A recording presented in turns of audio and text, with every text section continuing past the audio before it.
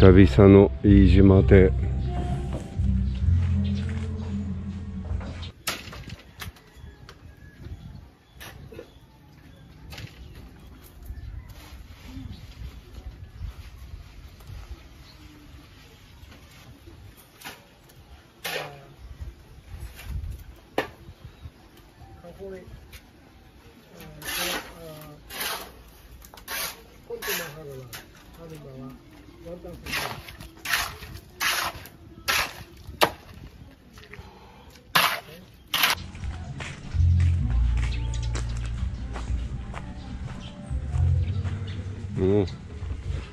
だいぶ進行してる。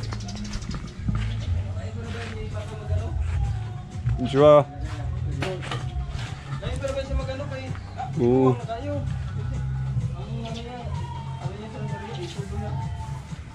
お、コンクリ打ってる。はい。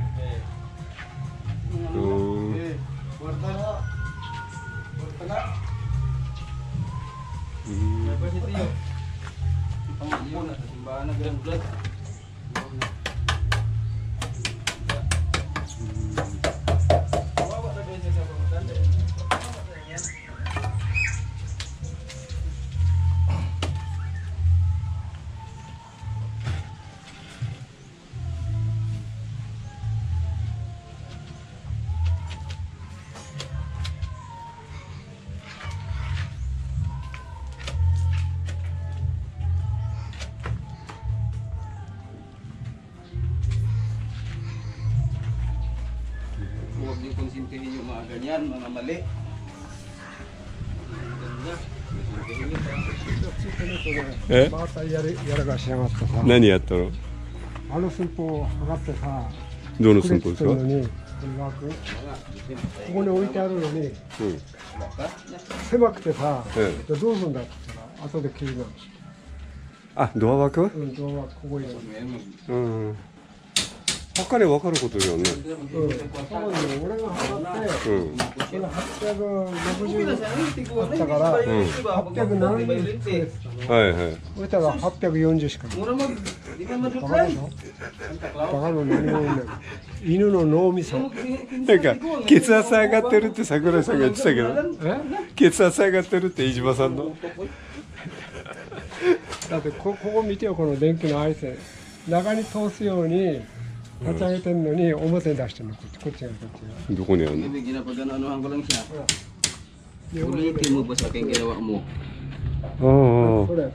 れが電気がわざわざこっち寄せて、この中を通すように指示したわけ。パッと見た瞬間にもう表だ。遅かりし。だからもう朝から今ちょっと落ち着いて上で図面描いてるけど、もうついてねえと何やらかすかわかんない。この穴はこれ何になるんですか？これは配電盤。ああ、配電盤が来るのね。もうどうも削って直すんだけど、6000と枠とドアでしょ？ドアいいのあったじゃないですか。硬い木出すだけど。ドアノブの穴開けなくちゃ。だから穴どうすんだろうって家族で言ってたから、穴開けるとまた金取られるんでしょ？持ってんでしょ？持ってるよ。あんな下手くそなのがやらせるよ、自分だったのが。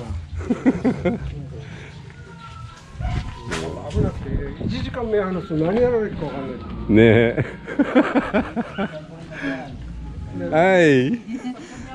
Are you okay? Blood pressure? Yes, I know. Huh? No good. Sakurai told me you've been to a hospital. Yes. Now, okay na? Okay na siguro. Bakit? High blood? Pera, wala na. Max na high blood. Kasi malaki na. Malaki na? Pero ubos na. Kaya nag-up na yung high blood. Ay. Marami high blood. ここにちっちゃなね、お水がつってんで。向こうの水、シャワーとキッチンをここに、これちっちゃいの作るんだ。1メーターくらい掘れっつったの。だって最初、隣の土地として向こうの川まで持ってくっていうから、下掘るから大丈夫だなんて言うけど、じゃあ向こうの地主が家建てた時掘った時パイプ見えたらどうするんだって、ぶった切られるよって言ったの。まあここは建てないですけどね、まあ建てないけど、まあここにやっとくのにはね越したことはないですよ。みんなこれ俺の指示だもん。向こうのシャワーも向こうもずっとこっち持ってこないし、隣垂れ流しはやめたんだ。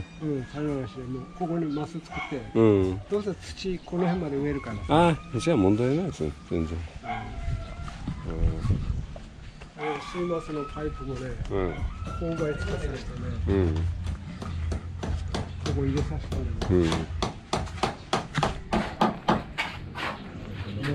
もうバカでしょ、こうやって斜めにあってさ、これ入れてね、いや曲がんねなんつってね、だったらこのパイプまっすぐにしろっつってさ、やり直させたね。アホでしょ。だからいや、俺心配してんだからさ、あそこのトイレ60分話してくるけど大丈夫なのかな。壁から600円。うんこのマス。ああ、だってタンクが来るでしょ。タンクが来るでしょ。日本だったら200トンなの仕上がり。こっちは600で大丈夫だって言ったら600なの。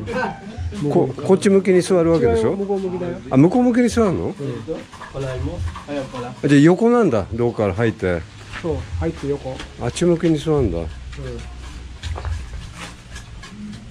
ずいぶん後ろ空いてますね。だから空いてるかな。ちょっとね、あと200ぐらいこっちでもいいような気もするけど。もしあれだったらこっち向きに変えて。あとはこっちドアの方向かって座るとか。ハイスもあそこだなんて言って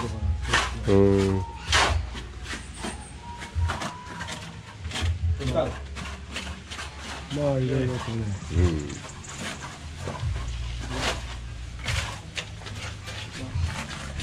買ったりするからあんまり見ない方がいいよ。いやでもこれで終わったらなんとかね帳尻合わせで綺麗になるから不思議なんですよね。これだってこの指示しなかったらセンターだからね。何が？このブロックもね、俺がもうこの人が買わなしよってね。壁一面綺麗じゃん。黙ってるとこのセンターにしてくる。最初に指示してたんでしょ。あ、図面が見れないからね。図面見ないもん。こんなにいい図面描いてるのにさ、これがわからない、読めない。見てもわかんないからしょうがないんです、それは。だからもうさっきから毎日ついてるんだよ。間違ったらそれいらない。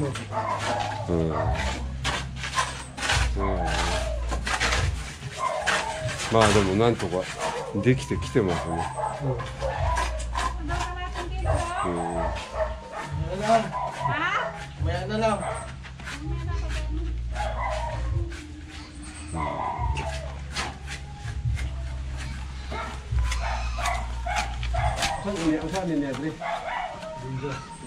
これもみんな俺がレーザー見て住み出したって。壁も全部。こいつらアホだからね。こんなそういうでね。これギリギリだから大丈夫かな。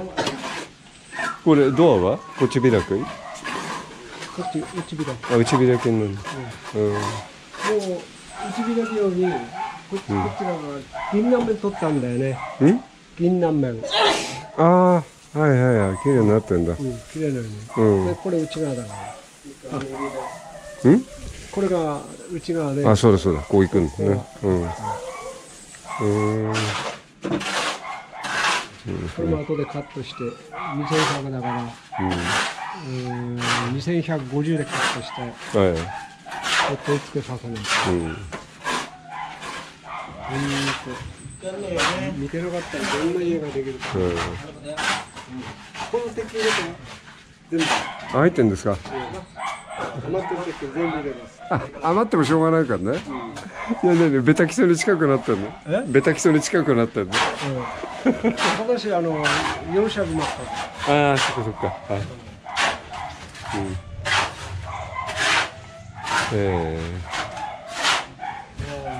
今度仕事具合悪くて、ストレス。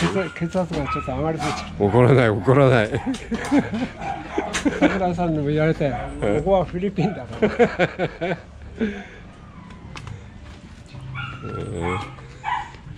でも結構進んできたでしょ。ね。2月中旬には終わるのかな。だからあれ外したらもう屋根取り掛かるから。絶対2月中は無理ですからね。だから多分俺が取っかかれないんじゃねえかな。無理、俺は取っかかる。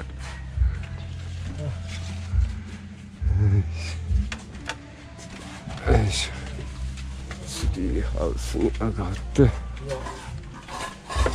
タイルの割り振りでさ、全部書いてんだよね。ああ。これカウンターの対面キッチンするから、これ600の黒のタイル、これ全部やろう。カウンターの上に、全部作って、対面キッチンがいいって言ってさ。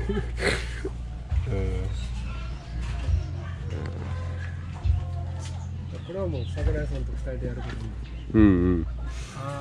バカどもにはやらせねえ。とんでもないことになるから。でも血圧上がってリンダ奥様は病院行ったんでしょ。そう。で上が145の下が100だって、薬飲んでるよ。下だけ血圧上がって。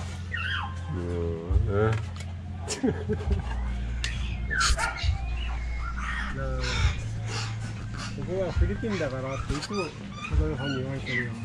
皆さん、ここはフィリピン。もう当たり前。俺も思い出しますよ。うち作ってた時、毎日イライラしてたから。やっぱり家作る人はね、見てない方がいい。まあね、逆言えばね。奥さんに任して、日本に金だけ送ってればいいんじゃない？できた姿を見て、細かいとこは想像に任せる。俺らもね、最初から見てっからな。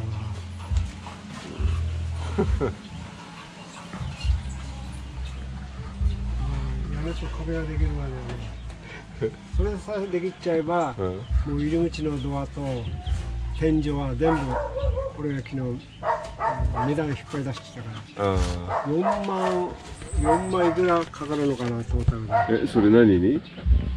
俺が使うこれ46,330、これだけかかるわけだから、いくら15、6万かかるってこと？ 12万ぐらい？それは天井の生産民の天井と、あとタルキとか、そういうドアとか入れてさ、俺の仕事全部こんだけやれば終わると。全部値段も聞いてきたから、だから俺の仕事の値段弾き出すのは簡単だ。で彼らもね、手間は決まってんのにどんどん伸びて大変じゃないですか。だからしょっちゅう金やってっから、35%オーバーするんじゃねえぞっつったので、まだ大丈夫だって言うから、だからしょっちゅう金請求してくるんだよ。トライスクールだがねえだとかね。こいつら何100ペソの銭を持ってないんだね。100ペソのお金も持ってない。持ってないでしょ。ってかみさんがね、米買いに行ったりしなきゃいけないから。だから帰るトライスクール代がねえから、だから100ペソなんか貸してくれとかさ。普通で考えるともう、ね、30、40の親父がトライスクール代に入って、まあ恥ずかしいけどね。この間なんか俺のかみさんが病院行ってる間、飯カニンって言うから、朝はカニン笑ってた。だから昨日の残りの米があるから、それ食えてた。って食ってた？それ食ってね、なんかねえかって言うからしょうがないウインナー、ホットドッグ、あれ揚げたらそれ自分で冷凍のやつを焼いてんだけど、バカだからさ、ナイフでこう切れ目入れないで、ちょっと焦げ目ついてそれでもう OK だな。なんか凍ってんでしょ。凍ってんじゃないの。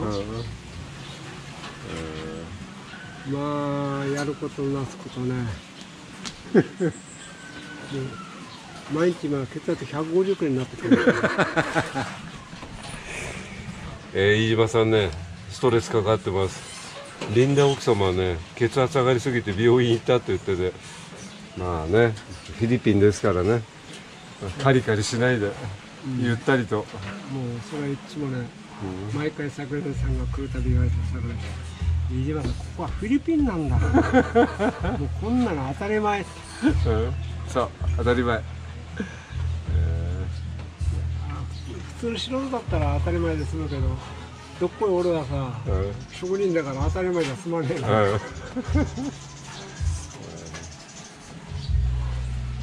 といいっすね。まあなんとか工事進んできてます。2月じゃないや。3月10日ぐらいまでで終わるかな。そんなにかかんねえっつったよ。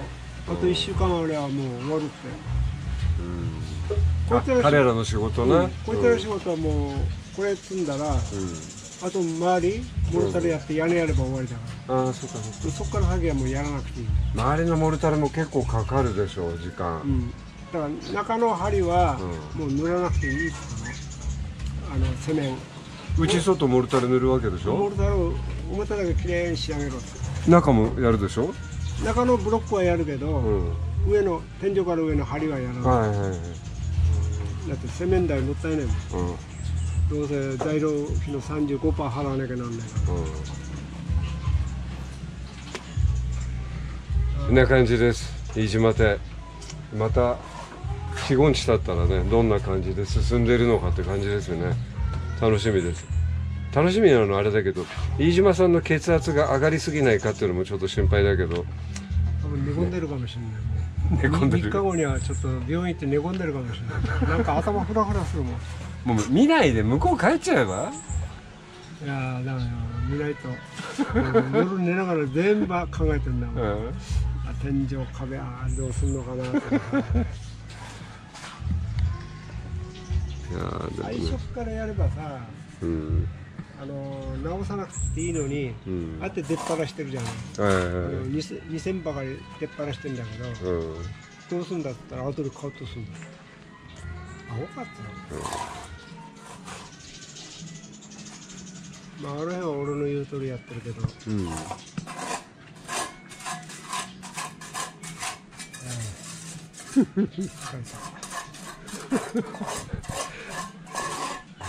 疲れが結構ピークに達しております。飯島棟梁。ビール飲んだら3時間寝てっからね俺。いやビール飲んで寝てる間は忘れてんだよ。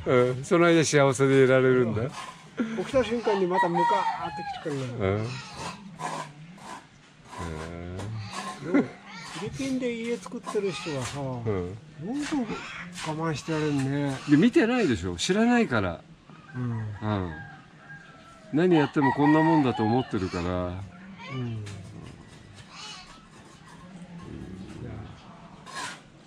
ぱ日本帰ってリンダに任しとけばよかったかな。もう帰ってきたらぶっ壊すようだよ。もうでもね、彼らに任せきりでやってもできちゃえばそれなりにパッと見はよくできるんですよね。そうなの、そうなの。できんのよ。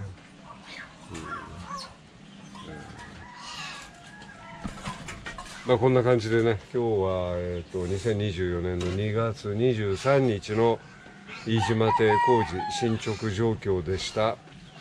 飯島さん血圧上がってるけどね、まだ一応笑顔が出るから、4、5日後どうなってるかまたね見に行きます。今日はこの辺で。じゃあまたよろしく。